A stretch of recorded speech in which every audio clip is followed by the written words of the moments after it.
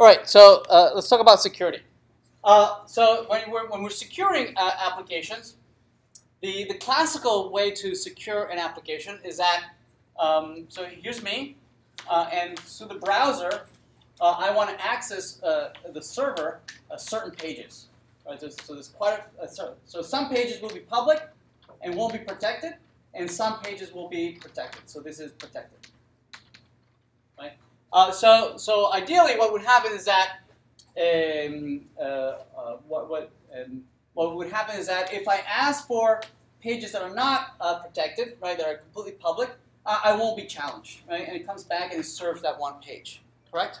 But if we ask for a page that is protected, the server is going to stop us and provide you some login information that says no, you can't go there, right?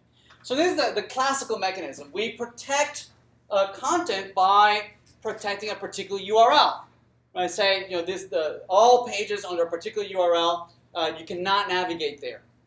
Okay? That's a very classical way of protecting resources. Right? And that's been like that for quite a while. And we're certainly going to have to support that. Right? We're going to have to support that kind of login, right? Protecting navigation. So one of them is protect navigation. Meaning, you won't be able to navigate to certain pages unless you tell us who you are. That's one thing. The other protection that we're going to have to consider is, which is not classical, is that once this content, once you have been allowed to go to a particular page, and that page downloads, and it's here on the client, because our applications are mostly client-side, right? This over here is going to have JavaScript that's going to run on the client, on the browser, which is going to go back to the server asking for data. Yes? So these are going to be AJAX calls. These are going to be AJAX calls that are going to come from the browser over asking for data. Correct? Right? Now that too will have to be protected as well. Okay? Because these queries are also URLs. As far as the server is concerned, the server doesn't really care if you're asking for something for a URL for something HTML or you're asking for something that is JSON. Right? As far as the server is concerned, they're both URLs. Okay, they're both gets. One is asking for some ASCII and the other one is asking for some JSON. Right? So typically, classically, we haven't been forced to do something like this. There was no need to protect these kinds of queries because protecting the content was enough, right? In a classic dynamic web applications, if you protected the page, it was enough because the page was rendered right here and then, right? The page immediately queried the database, right? It accessed all the data that it needed. It rendered the page dynamically. And then it went out to the server, to the client. Right? There was no need for the page to come back and ask for anything from the server. Yes? So classically, it was enough just to protect the URL.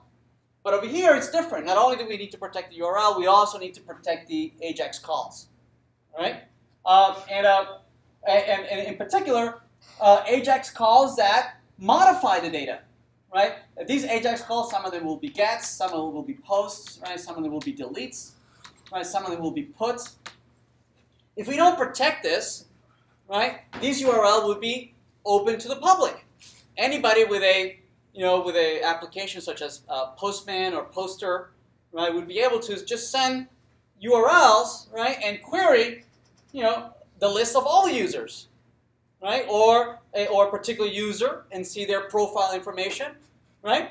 Or snoop, or as a valid user, they could snoop the traffic back and forth and see how the data is coming back and forth between the client and the server, and then try to find weaknesses in our APIs. Correct?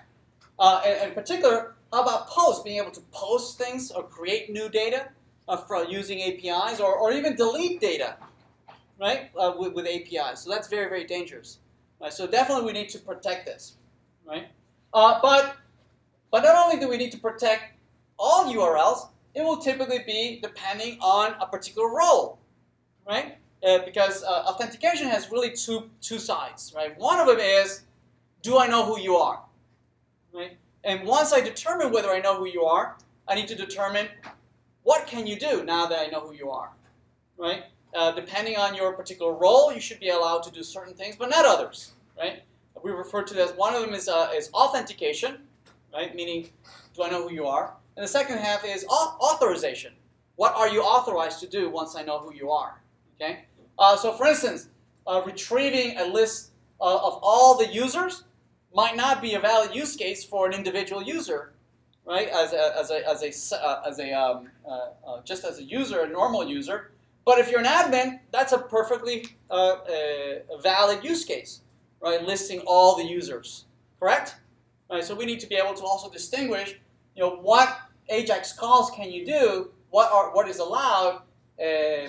First, do I know who you are? And then once I know, are you even allowed to do that? Make sense? Right. So let's look at those capabilities. How to do all this.